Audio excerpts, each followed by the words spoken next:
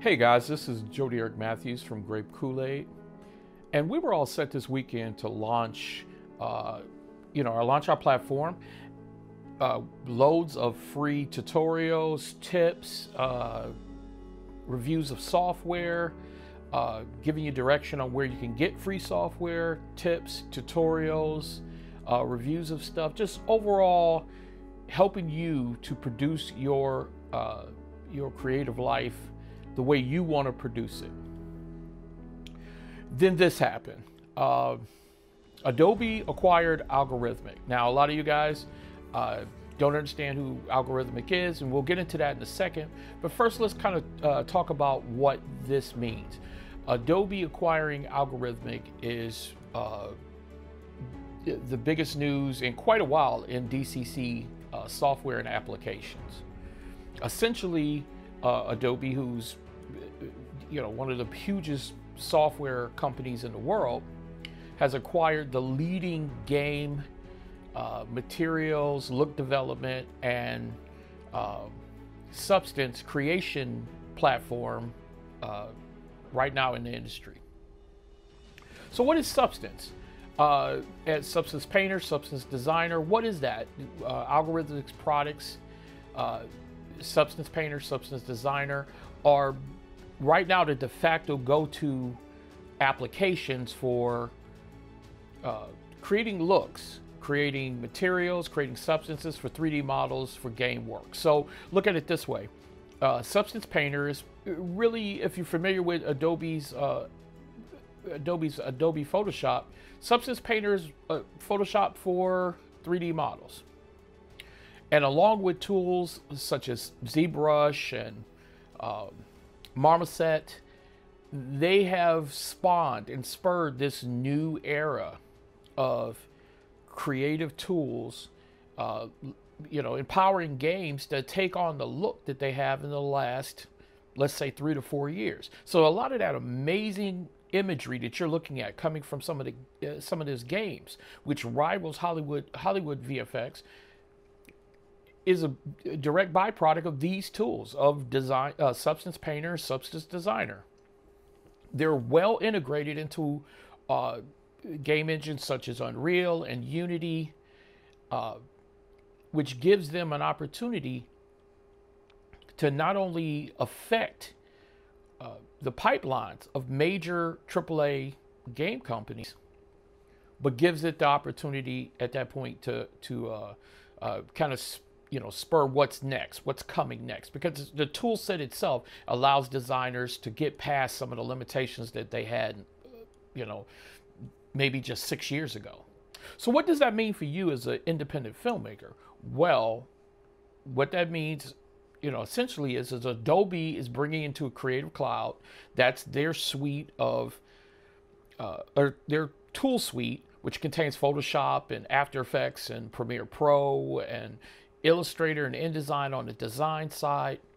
Substance Painter and Substance Designer are coming into that fold. Now, why is Adobe doing this? They're doing this because in the last couple of years, they have jumped into the fray as far as some 3D packaging design with Dimension, and most recently AR and VR with Project Arrow, which is kind of still in beta.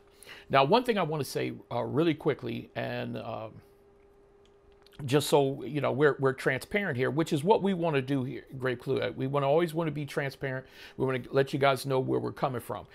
I have and do consult for Adobe. Okay, I've consulted specifically in the area of 3D apps, and I'm almost positive, and I can be pretty confident in saying that I probably some of the consulting and some of the survey work that I've done with Adobe as a paid consultant has probably been reflected in this purchase. So in this acquisition of Substance Designer and Substance Painter. So I want to be truly clear about that, and I want to make sure that everybody understands that that in no way is going to color my what my thoughts are here about this purchase and whether it's good or bad. Now, leap into the good and bad part. Yeah, the internet kind of blew up yesterday because, by and large, a lot of gaming people didn't look at this as a positive step. They see the independence of an independent software company being once again gobbled up by a huge company. They fear what's going to happen to the product. I will say this: Adobe doesn't have a great track record in acquisitions of software, and then that software, continuing its upward track as far as ingenuity and stuff. Partly because they're a large company, and the first thing they want to do is pull that software into the fold. They want to make sure that that software works with the current suite of tools they have. So you're going to, I don't think this will happen in a year, because from what I understand, Allegorithmic software dev team is going to stay in place. The product is probably going to continue on whatever roadmap they had currently in place, but maybe for 2020, 2021, you're going to see somehow, some way, you're going to see that software fold itself into Creative Cloud, become closely aligned with Premiere Pro, After Effects, and whatever 3D offering, Project Arrow, if it is. Hopefully Fuse, that would be a great thing to see. And hopefully you're going to see that product kind of operate a little bit closer with the suite of products. One thing I hope I don't see is the product go away and then its best attributes be folded into Photoshop. I think Photoshop right now needs to kind of become a little leaner. I thought the lean towards 3D was a failed attempt. I think it is a failed attempt. I think they need to lose that if they can and get back to basics, making it the Premiere photo editing and image editing program that it once was. Okay, but enough of that. We'll talk about that later. So what does this mean? For Adobe, it means that they're moving themselves into 3D, which that's definitely a space they need to go in. Video editing has kind of peaked out. It's more of a social media thing as far as the consumer base is. They're still doing well as far as pro apps, and their commitment to pro apps is still seems to be strong. So for them, it's a good move. It's a good acquisition. Now, if you're an independent artist and you're looking at it and you're saying to yourself, I trust Substance. They've made amazing tools, and the hooks and their ability to be able to work with diverse software suites, whether it's their ability to work with Autodesk, their ability to be able to work with Houdini side effects on the game engine side, whether it's Unreal and Unity, and their ability to be able to work with that. Our fear is that going to continue? Hopefully so. Okay, because now you've got large company Adobe working with Autodesk, also another large company, for instance. So hopefully those guys will play well together. For filmmakers, what does that mean? Okay, so as you can see, in the past couple years, real-time filmmaking on game engines has really come into its own. That's something that we're going to talk about in Grape Kool-Aid extensively. That's something I'm a huge proponent on. We're actually working on a project now. Actually, we're working on two film projects which are going to be produced in Unreal. What's the benefits, you ask, as a filmmaker? Well, the benefits are access to tools that allow you to do previs, to see your piece exactly how it's going to look, and then also be able to render in real time. So real-time rendering, what does that mean? That means typically if you're in a 3D application like Maya, or a lot of you guys are using Blender, you've got to hit that render button. You got to wait, right? You've got to wait maybe an hour, 2 hours, days for your content to render out and for you to be able to see it how it's going to look. Well, working inside of Unreal, working inside of Unity allows you to render that content almost in real time. So and then you get to see what you're going to get. So as you can see in like this amazing short that was done by short film that was done by Neil Blomkamp. A lot of you guys know who Neil Blomkamp is. Chappie, District 9.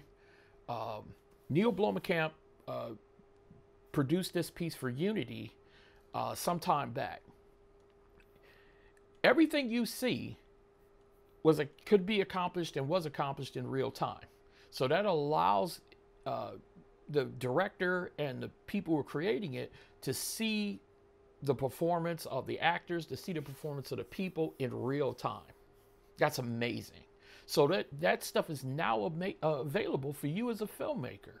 So, and not too far on the horizon, I've seen some great stuff with Intel. We'll also get into that, where they're actually taking live action, which is done on a green screen, and inserting it into a virtual environment, right? So this particular demo I saw was an old West town, and it was an old West film, Western film shot on a green screen. But the cool thing about it is that because it's using a virtual camera, it allowed you to be able to kind of control where you wanted the camera to be, just like you would in a game. So really awesome stuff. Can't wait to talk about it. Can't wait to show you guys, some of the things that I've seen. Now back to Allegorithmic and Adobe. Okay, so Adobe gets a piece of software that hopefully it's gonna mature into being a total DCC application, not just games, but games and films. Okay. Allegorithmic and people who use Allegorithmic are now going to be able to get that tool at a much cheaper price. Okay, so when we're talking about, there is a subscription model for Allegorithmic currently, for Substance and for Paint, for Designer, Substance Painter and Substance Designer currently. That'll be folded into Creative Cloud. Creative Cloud is average around $49. Really 50 something with tax per month to individuals. Okay, so if you're working at a team, it's a little higher, it's like 79, but and if you're a student, it's around 29. But it allows you to be able to get access to that application, for basically $50, which if you're looking at their current subscription model, that the current subscription model provides that type of access, and it also provides the access for you to be able to just like outright buy the product, which a lot of people prefer to do. I'm not gonna lie to you guys. I was somebody who came to subscription services with a leery eye myself. I was used to buying products. I've come around to the point where having it on subscription is not a bad thing. So because you get access to updates, you get access to new versions of the software very quickly. Now there are some downsides to it, and moving with a big company like Adobe is going to make those downsides become wholly apparent to anybody who uses that tool set, who uses Substance. Hopefully the handover will go as smoothly, and Adobe's learned a couple things from his acquisition with Mixamo, which currently right now we got to say is probably a failure, versus their acquisition of the Macromedia suites, which was everything from freehand, which got quickly dissolved and put into Illustrator.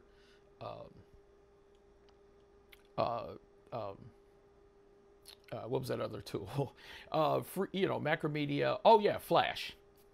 Yeah, so Flash became Flash, and then it became Animate, and the tool grew, and it reached popularity and reached its zenith, and it's got its niche now.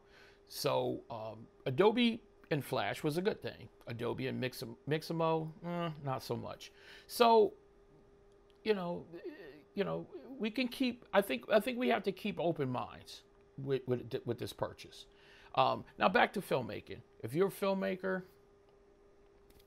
you know, like, subscribe, follow this channel. We're going to show you how you can use these tools to better your filmmaking, to better the immersive experience for your customers and your viewers, and to try to take your filmmaking to the next level. That's what we're all about here. Okay, helping you to take your filmmaking to the next level. So, Allegorithmic, leading game platform, application, is bought by one of the biggest software companies in the world. Huge news. You know, we're going to get more into it. Keep an open mind. Look into the software. Visit their site. You can download Substance Painter and Designer right now for free. Kind of look at it, kick it around a little bit, see what it can do for you filmmakers. That's what we're about here. You know, taking away that fear of new technology, of new ways of getting things done. It's Photoshop. If you look at it like it's Photoshop, your deep dive will be a lot easier, and you can start seeing the possibilities of what it can do for you. Okay? Hey, you know, this is all new as far as this announcement. We'll give it some time. But if you have questions, comments, tell me what you think. You know, put your comments down in the comment section. We're going to monitor every single day. We'll get back to you. We'll engage.